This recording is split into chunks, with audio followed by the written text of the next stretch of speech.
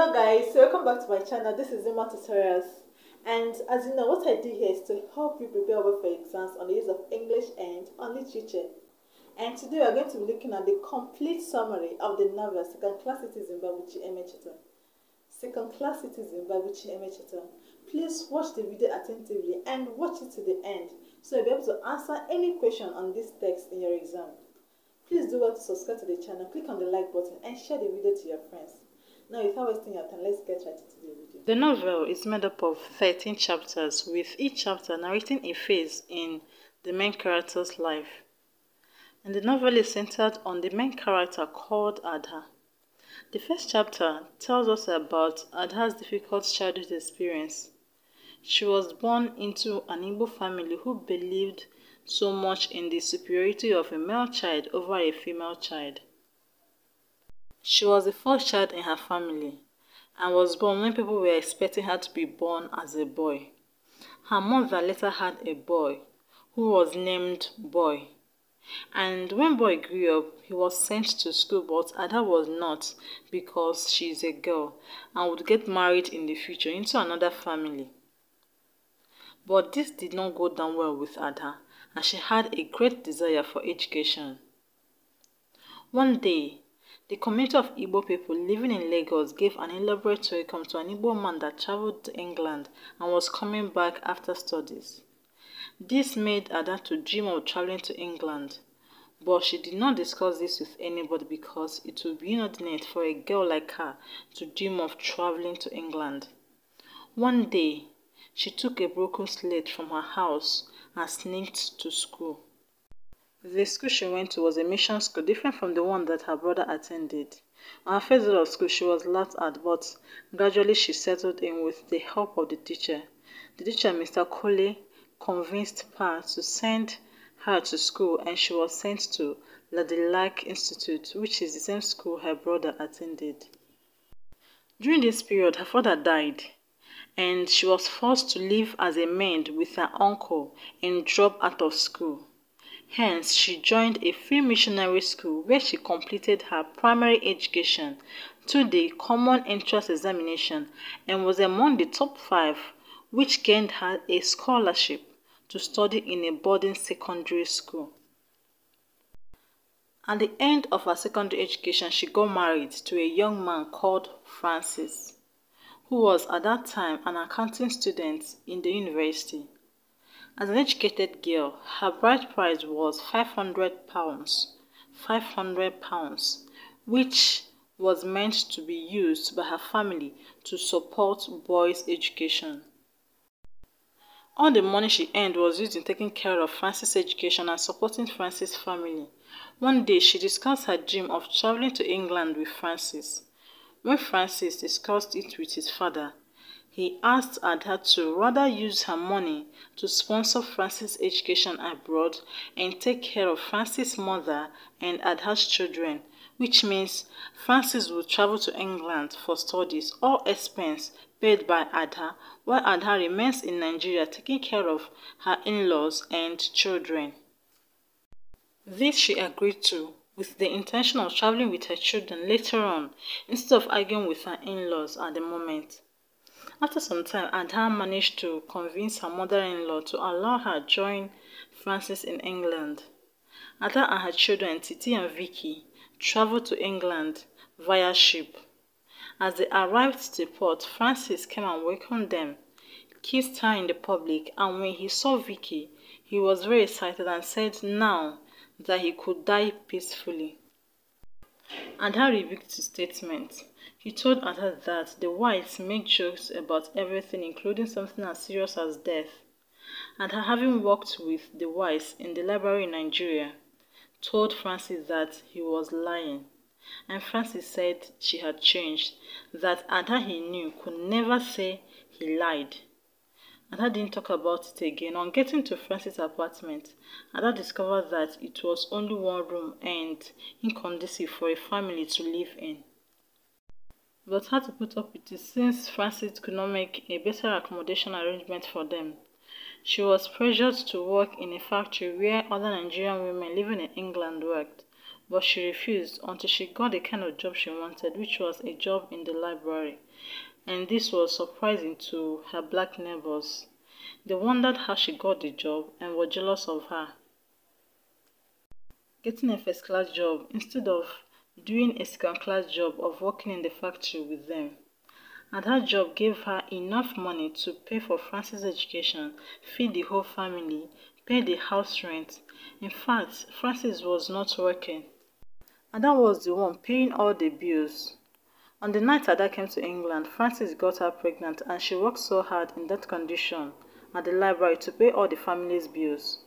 When Francis, who had stopped attending classes and decided to study on his own at home, complained of the children not allowing him to concentrate on his studies, Ada paid a minder to take care of the children during the day.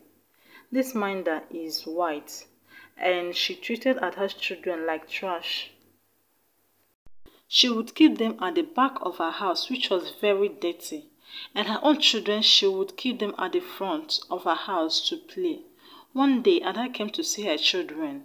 She saw how neglected they were. She saw Vicky drinking water from the toilet pipe.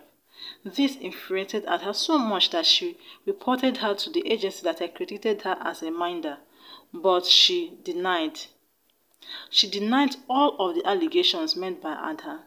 This alone shocked Ada because she never knew that the whites could lie. Then she wondered why the whites believed that they are better than the blacks.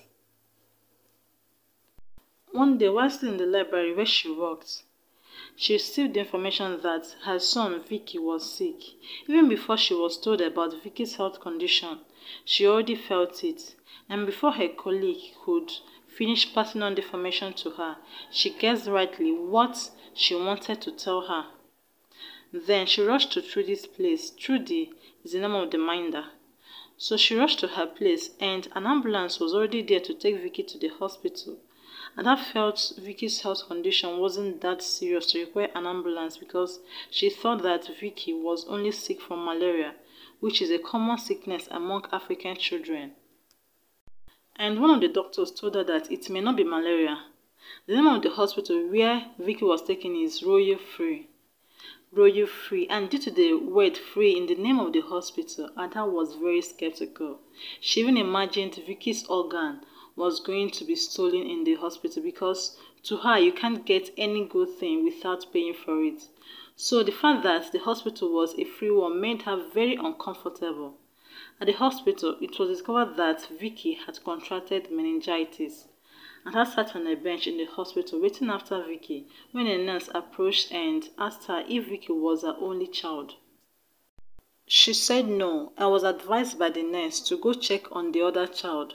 But Ada wondered how she would explain to her that her value and importance to her parents-in-law depends on Vicky because he is a male child and Titi is only a girl with little value in the eyes of her in-laws. Ada researched about meningitis and discovered that it was as a result of the dirty environment Trudy kept her children. She confronted Trudy and threatened to sneak into her house at night and kill Trudy if Vicky does not survive it. Trudy later on packed out of the house with the fear of Ada fulfilling her threat and in case Vicky does not survive the sickness. Trudy was stripped of her accreditation as a minder and fortunately, Vicky survived. One morning as she was dressing up for work, she noticed that Francis was holding a note and looked gloomy. When she asked what it was, Francis did not talk. Then Ada went ahead to take the note from him and read. The message on the note was that they should vacate their apartment. The two of them began house hunting and every door seemed barred against them because they were blacks or because they had children until they heard about Panombo. Panombo is one of the Nigerians who abandoned everything they owned in search of English education in England with the hope of returning as aristocrats to rule the country, but unfortunately got carried away by other activities in England, and their hopes of becoming aristocrats were dashed. Ada and Francis finally secured an apartment in Panombo's house. The house lacked toilet and bathroom. After they have settled in Panobo's house, Ada woke up one morning and didn't feel like going to work. She felt unusually heavy. Her baby was not due yet, but she wasn't herself. She managed to get dressed for work. On reaching to the rail station, she discovered that the railway workers had gone on strike and she couldn't go to work. But she was afraid of coming home and be called lazy by her husband, who is at home. When she got home, Francis, her husband, started questioning her on why she came back home. He went on to preach about the biblical virtuous woman whose reward is worth more than rubies. He kept on talking and talking, and as he went to get a book to support his point as to why Ada should work until she drops in order for him, Francis, to be honored in the cities, Ada stood up and went to the hospital. As she got there, she sat on a wooden chair in the surgery room. She fixed her eyes on a poster and concluded that the ribs on the poster belonged to a woman because it was fanciful, and wondered why women should receive most of the punishment for eating the apple in the garden. Since Adam also ate the apple, a woman had to carry and bear a child, work, and on top of it all, having to have cancer. Then people began to trickle out of the surgery room, but Ada was not in a haste to see the doctor, even though she was in so much pain. When it was her turn to see the doctor, she allowed the woman after her to go in. Then the woman informed the doctor about her. The doctor came out herself and called her in. In the discussion, she told the doctor that she wasn't going to have her baby in the teaching hospital but at home. When the doctor inquired to know why, she couldn't tell her because she didn't want to start crying in the process. Francis had told Ada to put to bed at home so they could get the grant government gives people who give birth at home. And she scampered to the house amidst serious pains, but not as serious as real labor pains. She pressed the doorbell as she had forgotten her keys at home in a hurry to leave Francis. Then the midwives whom she was supposed to call at the onset of her pains met her, and soon she began to bleed. She was then taken to the hospital where she had her baby via C-section.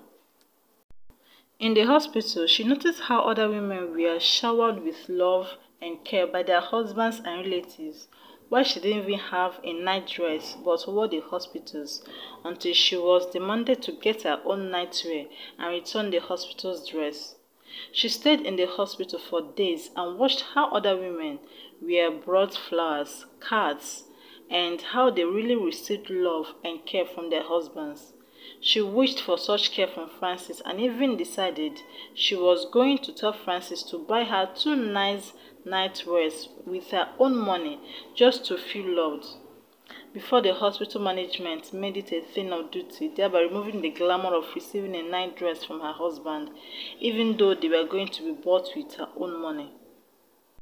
When Francis came, he came with a letter, and he was very excited about it. He gave it to Ada and hurried her to the last paragraph where her boss had decided to pay her a lump sum of money and hoped she used the money to take a holiday and get some clothes for herself. Francis told her to send the money to him to pay for a course.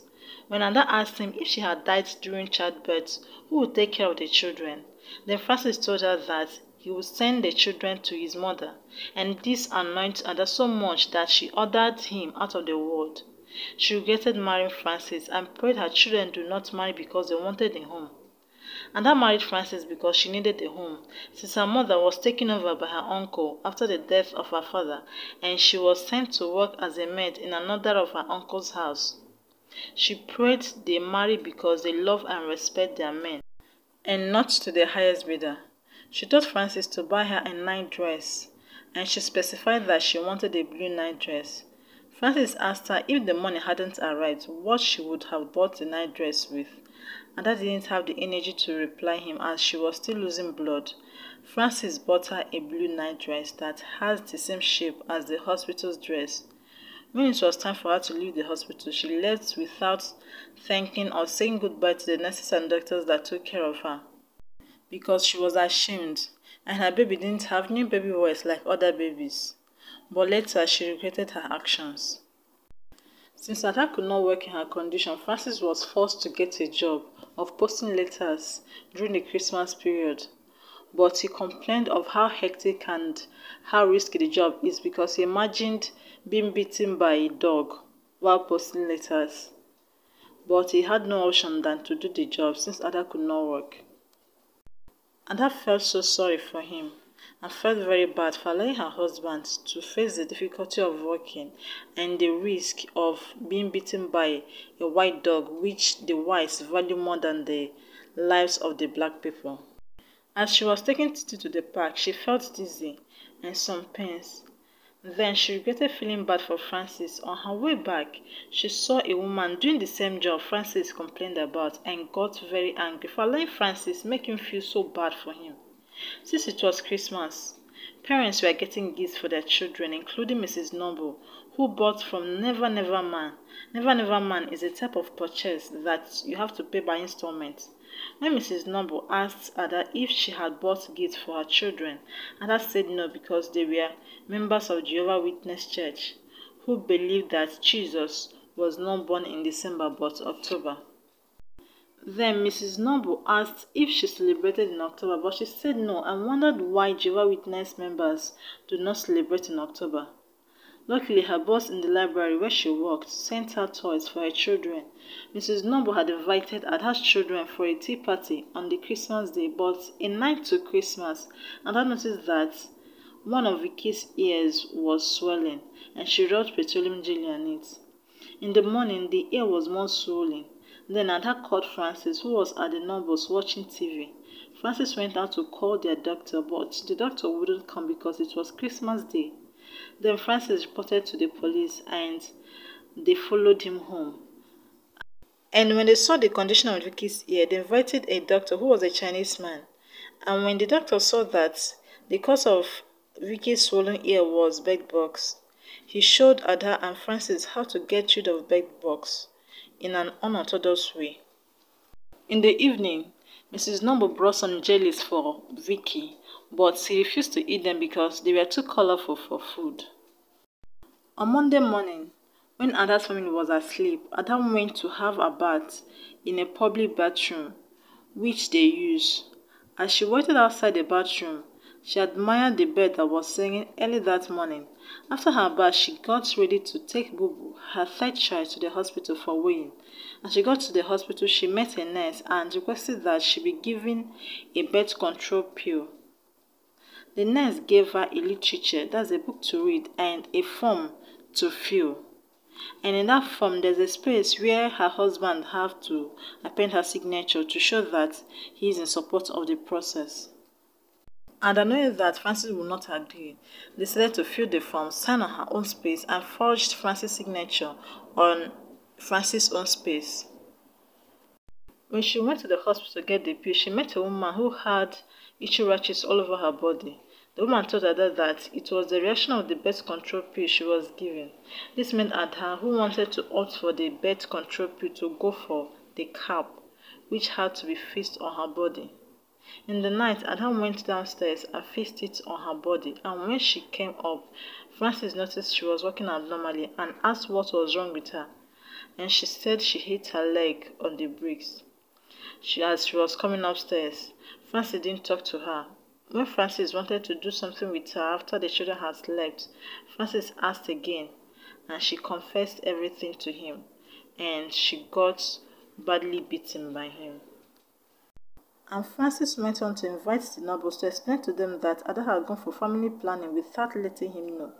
This bothered Ada because she knew that Francis had only succeeded in making a fool of himself, and now people know that she's been beaten about by her husband, and that the man she has been working for is just a fool. Francis was told by the Nobles that there is nothing wrong in going for family planning, but blamed Ada for not selling Francis as a client, but Ada didn't want to bother explaining that she told him.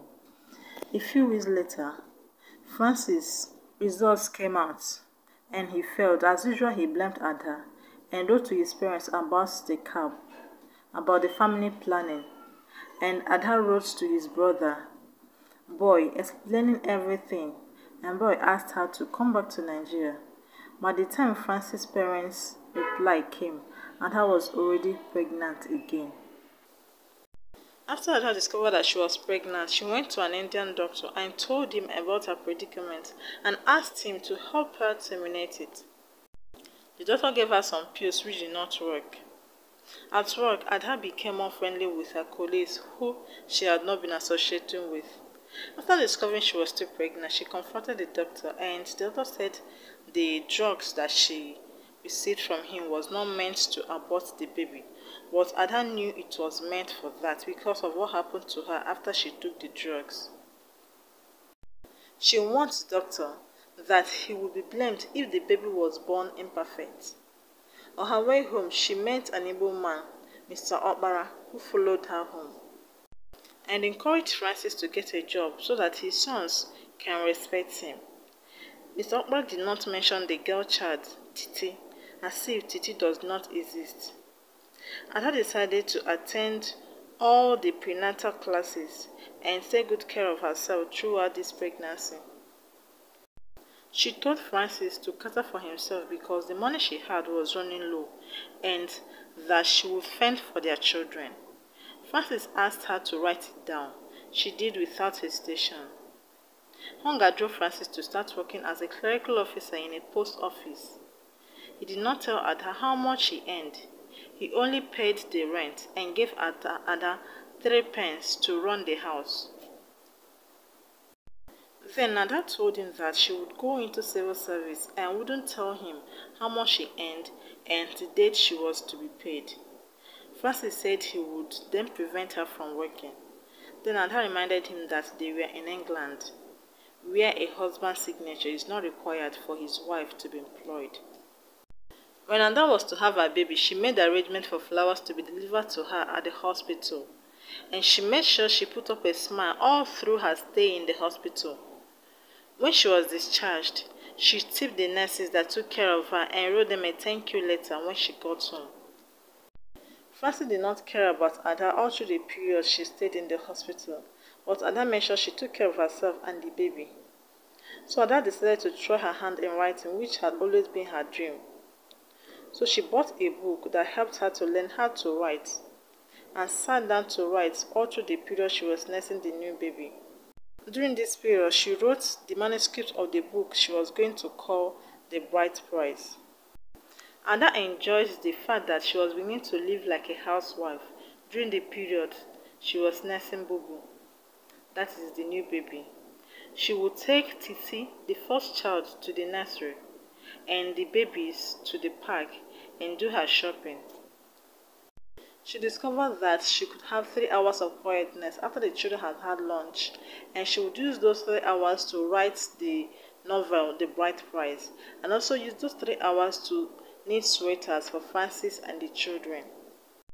After she is done writing The Bright Prize, she gave it to her colleague at the library to read, and they did, and told her to consider publishing it because it was really interesting, but Ada did not have the intention of publishing that particular script, and one of her colleagues, Bill, called the script Ada's brainchild because Ada said she felt fulfilled after writing it, and she felt as if she just had a child. At home, she persuaded Francis to read it, but he refused. One early morning, as Ada went to shop for the house, Francis read and burnt the script. When Ada saw what he did, she could not take it, because to her, Francis just killed her brainchild, which means Francis can kill her children.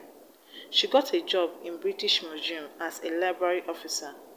Francis quit his job as the clerical officer in a post office because he felt Ada was earning enough money to take care of the family, but Ada maintained her stand on Francis taking care of himself. She got a 2-room apartment where she had to cope with cockroaches and rats and moved with her children. She decided to move into a new apartment due to the constant beating that she received from Francis. And as she was leaving, she was badly beaten again by Francis to the extent that Mr. Noble had to involve the police. She left with her children and a bag of rags which are her children's clothes. Francis promised not to look for her and her bastards, and I was pleased to hear that. After 1 month, Francis stalked Titi and Vicky till he discovered where they lived. One afternoon, Francis came banging at the window. Ada opened the door and questioned Francis what he was doing in her house after he promised not to look for them. Francis told her that in their culture there is no such thing as divorce or separation, and that his father used to knock his mother about and his mother never left his father. Then Ada went on to ask him if there was any month his father did not pay the rent, if there was any day his father did not provide food and clothes for him, and asked him if there is anything his children can say that he had ever bought for them. Ada regretted why she did not see the red flags when they were dating. When they were dating, Francis never gave anything to his mom. Rather, it was his mom that gave him. Other Nigerian students in England combined their studies with work to earn money and send to their mothers. But he did not want to do the same because he does not care about his mom. And that is the same reason he does not care about her. As they kept on arguing, fight ensues and Ada was badly beaten again and Francis threatened her with a knife. The landlord, who is a Nigerian, did not intervene in the fight because he believes it's just a squabble between a husband and a wife, and which is common amongst Nigerian couples. They kept on fighting until an Irish man living upstairs intervened, and Ada sued Francis to court. Ada refused to invite the doctor that treated her to testify in the court because if she did, Francis would go to prison. Even when the doctor offered to testify against Francis in court, Ada did not want Francis to go to prison. All she wanted was for Francis to leave her alone. In court, Francis denied all the allegations, and even Ada's radio that he broke, he said it was just an accident, that he didn't even know that it was a radio, whereas he intentionally broke the radio just to break Ada's heart. He also denied being married to Ada, and told Ada in their native language that he had burnt their passports and the children's birth certificate. As a result, there was nothing for Ada to show as an evidence to prove that she was married to Francis. And Ada could not provide a marriage certificate when she was being asked by the court to provide a marriage certificate to prove that she was married to Francis.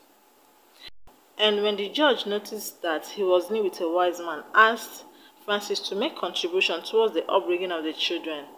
And Francis said he would rather have them adopted, but Ada did not agree to this.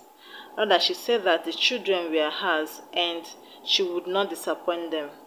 She left the courtroom, despising the court, and met her old classmate who paid the taxi that took her home. This is where the novel ends. I hope you enjoyed the story. I hope you understood it and can answer any question on this particular novel in your exam. Please click on the like button, click on the subscribe button, and share the video to your friends. Thank you very much for watching, and see you next time in another video. Bye for now.